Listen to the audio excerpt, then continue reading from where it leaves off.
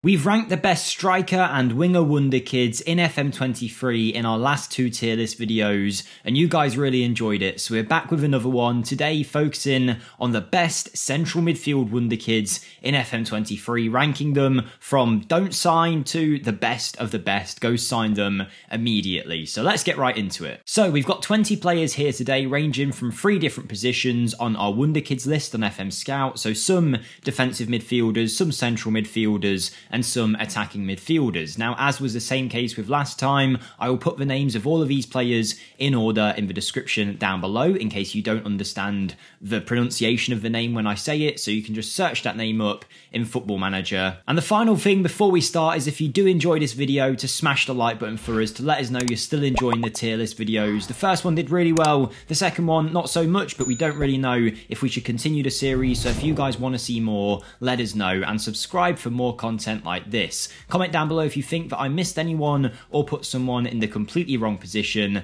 but we have 20 players here, all across a bunch of positions and 5 different tiers to put them in. We've got unusable. Now obviously all of these Wonderkids are good, that's why they're Wonderkids, but these are the guys that for one reason or another, whether it be injury proneness or transfer fee, they might fall into this unusable section. Hype's Gone is for those good Wonderkids that have missed their opportunity to really be signed now. They're playing for a big club and it's too hard to get them. Pretty good for your average, bog standard, good Wonderkids worth signing. Best of the rest are the best of the rest, basically. The best of the bunch other than one, which will be the GOAT, which will be reserved for one singular player in this video. But let's start with the first option that you can see here, which is Pedri. Now there's no doubt in Pedri's talent, but if you want him in Football Manager, he is going to cost you an incredible amount of money. Now in the hunt to find the GOAT Wonderkid central midfielder, we've got to consider a lot of things from price to availability, willingness to join, starting attributes, potential, but for me Pedri's fee just makes him unsignable for the majority of clubs in world football, particularly for your first few seasons, so for me he is in unusable. Next we have Luis Guilherme, a Brazilian attacking midfielder. Now he's brilliant on this year's FM. The problem is he's a lot of potential, but maybe not so much current ability. Now his potential range is very high and his transfer fee is very low, but I just don't think the way that he starts off attribute-wise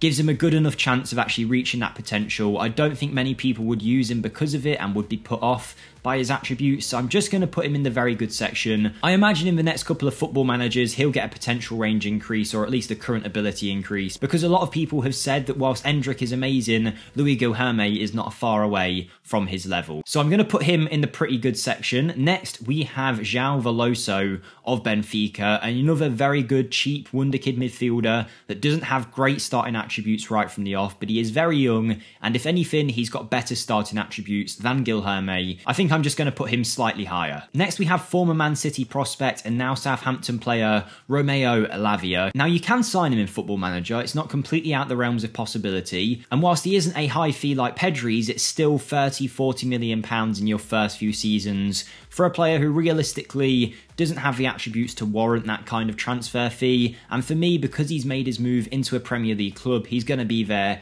for a few years, and at that point I think the hype's probably gone around him and there might be better options. I'm not totally ruling him out, he clearly has a lot of talent, but for me he is going in the hype's gone section. Now I'm going to leave a certain few until the end because I think that will really heat up the competition, so I am going to skip past one here and go on to Julen Guerriro of Real Madrid. Now he is a very good young midfielder, but much like the others, he's not too standout. His transfer fee isn't massively high and his contract is expiring fairly soon in your save, which means that you can usually get him on a bit of a bargain price considering the player that he is. However, I'm not sure he does too much to separate himself from Veloso and Guilherme. He's probably better than both of them in terms of his starting attributes, but I think he is 1 year older than both, so I'm going to take that into account and just put him on a similar level to those two. Next we've got Leeds' midfielder Archie Gray, who has a lot of talent but he's also very pricey. I did a Wonderkid to Superstar on him not too long ago where he turned out great, but because of his price, he's not a very viable option for most teams. Yes, he has potential, but he doesn't have that much in terms of a starting ability, so for me, he can just sit in that pretty good section. Next, we have Samuele, who is a player that I've signed in many different rebuilds, and if you want to check any of those out, you can find them on my channel, linked in the description down below. We're getting very close to 14,000 subscribers on there now, so anyone that comes over and hits that button, I'll massively appreciate it. We're getting very close, and you'll also enjoy the content over there, I'm sure. We have Wonderkid videos, a long-term series with Aberdeen going on, as well as some one-off rebuild videos, so feel free to check that out in the description. But Samuele is a very, very talented player. I believe he's at Torino now. Much like some of the others on this list, I think his price is a little bit too high. If you wait a little bit, you might be able to get a good deal on him, but for me, he's in a very similar place to Romeo Lavia.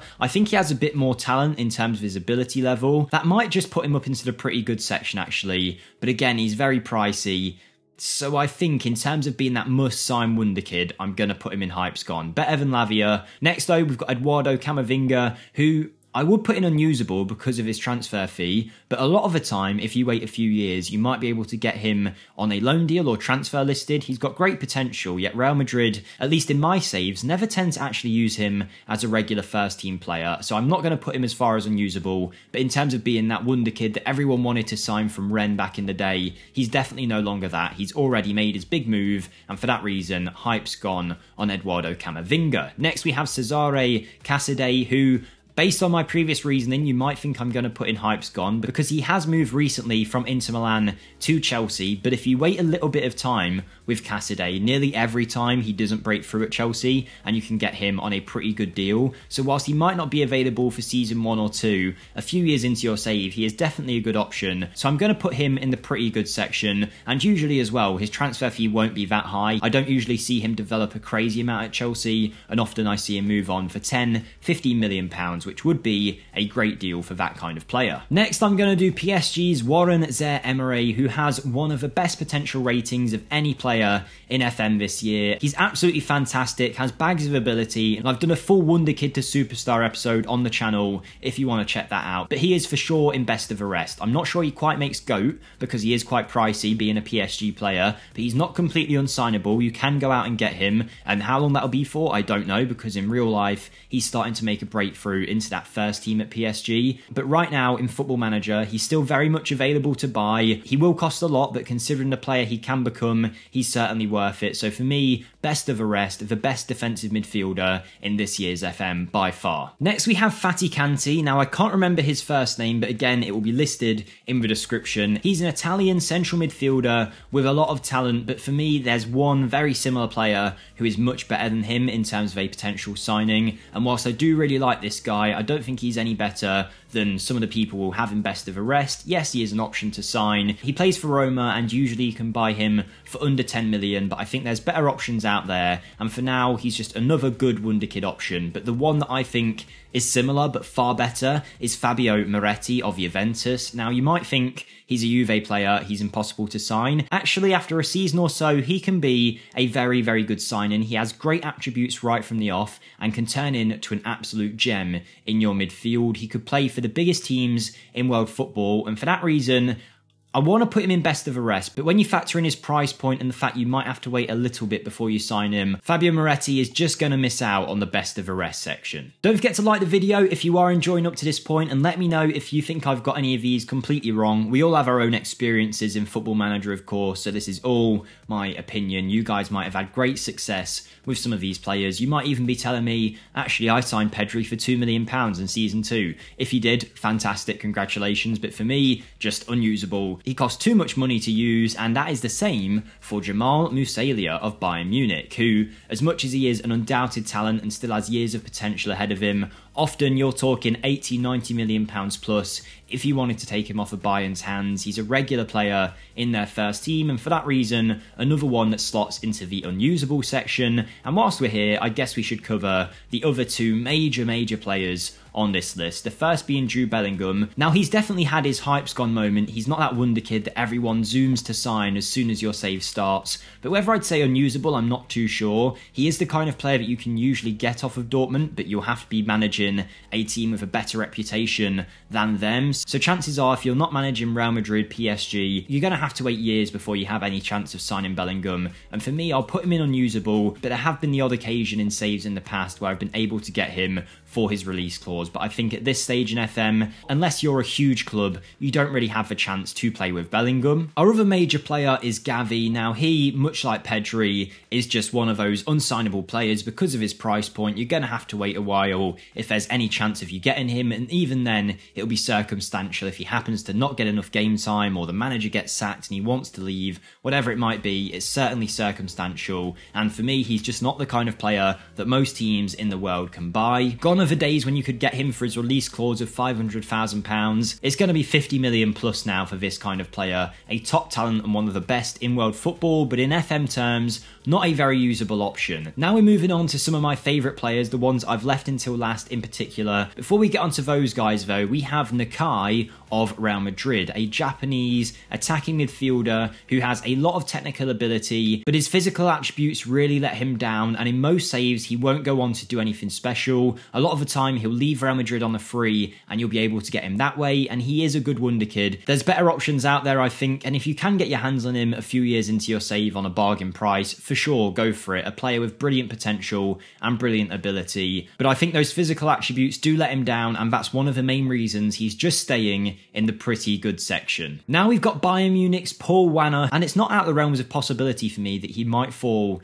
into that GOAT section. He's got great attributes, brilliant potential. If you look at a video on FM Scout called The Next Zidane, that's all about him, and he goes on to be one of the best midfielders to ever kick a football. And because of his attacking talent, I'm going to put him ahead of Zaire Emery. I know they're different players, but purely on the eye test, looking at his attributes, Wanner's going to go above him, but not quite into that GOAT category just yet. Next we have one of the world's most exciting football talents, Arsen Zakharayan of Dynamo Moscow. Now this young Russian is already getting international caps, he's already considered one of the best players in his nation, and he's been playing very well for his side. And in FM, that's replicated. A player with great potential because of the team he's at. He also doesn't cost a completely ridiculous fee or anything like that. He is a great player with bags of ability, and he's got a very serious shout of being the GOAT. For me, he's better than Paul Wanner, but he doesn't quite make the GOAT category. Nothing to do with him, not his fault, but there's just two players that I have to rank higher than him. We've got Oscar Glauc left, and also Arda Güler. Let's start with Oscar Glauc, who is a player that plays for Maccabi Tel Aviv out in Israel. Now, this attacking midfielder is great for a bunch of reasons. One, he is uber talented with great ability and also brilliant potential as well. Two, he's available to sign for a lot of clubs because he's not at the world's biggest club. He's willing to leave there after a little bit of time, so that makes him a great sign-in. And then you add on to the fact that he's actually super cheap and usually only costs you a couple of £1,000,000. He is an exceptional player to potentially be able to pick up, and because of his price point, I very much would consider putting him as the GOAT. I haven't actually decided yet between him and Arda Güler. Let me put him here for now, and then we'll talk about Arda Güler and decide. Now, Arda Güler has better attributes and better potential. He is a little bit more costly, and there are some particularly weak areas of his game, but when it comes to the things he's good at, he is one of the best I've ever seen. Like, within a few years, he can be one of the best midfielders in the world with incredible technical attributes, and it's really hard to do, but because he costs a little bit more, I'm considering putting Oscar Glauc there, but I actually think I can't do it. No, I think Oscar Glauc has got to be the highest and the best of the rest, but just because of how good Arda Güler can become, his potential, and the fact that there's a whole nation of people who really believe he is going to be the next big thing, I'm going to have to put Fenerbahce's Arda Güler as the GOAT Wonderkid midfielder of this year's FM. Let me know what you thought of my picks here. Is there anyone you would have changed? And more importantly, let us know what you think of these kind of videos. Do you want to see another one? Do you want to see centre-backs and full-backs? And then we'll finish off with goalkeepers. If you are interested, keep hitting that like button and putting comments and letting us know so we know to continue this series. Like I say, started off strong in episode 1, but episode 2 didn't seem to do as well. So I'm not too sure on the general feedback of it. So let me know what you think. Come check out my channel in the description now that you've finished this video if you would like. But most of all, have a great day everybody, and I'll see you next time. Thank you and goodbye.